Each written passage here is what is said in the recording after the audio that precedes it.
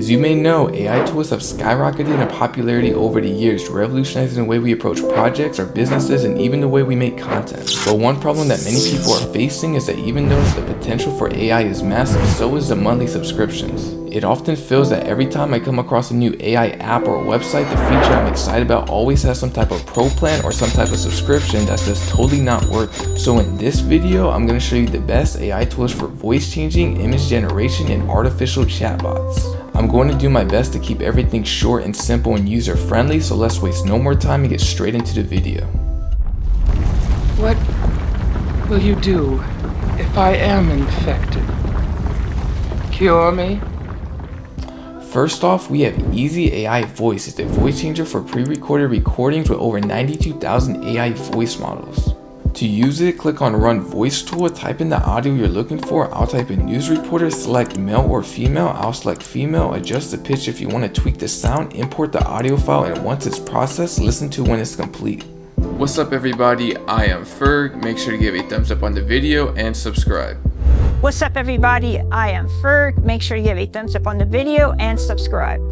Now if you're looking for a free live voice changer, leave a comment down below. That's a little bit more complex and I will have to cover that in a separate video. But if you are looking for one right now, a popular free live voice changer is called Clownfish, and it is limited on the number of voices, but it's just a simple download and it's very user friendly.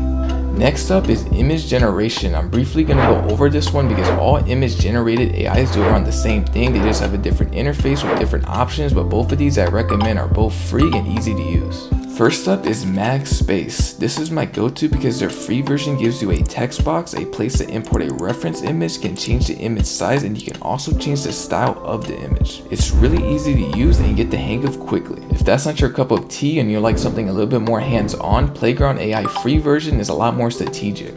You have a side menu where you can change the size, you can upload 1 to 4 reference images, you can change the AI model and filter, and even add specifics on what you don't want to pop up in your image, with also a text box to describe what you do want to pop up in your image at the very top.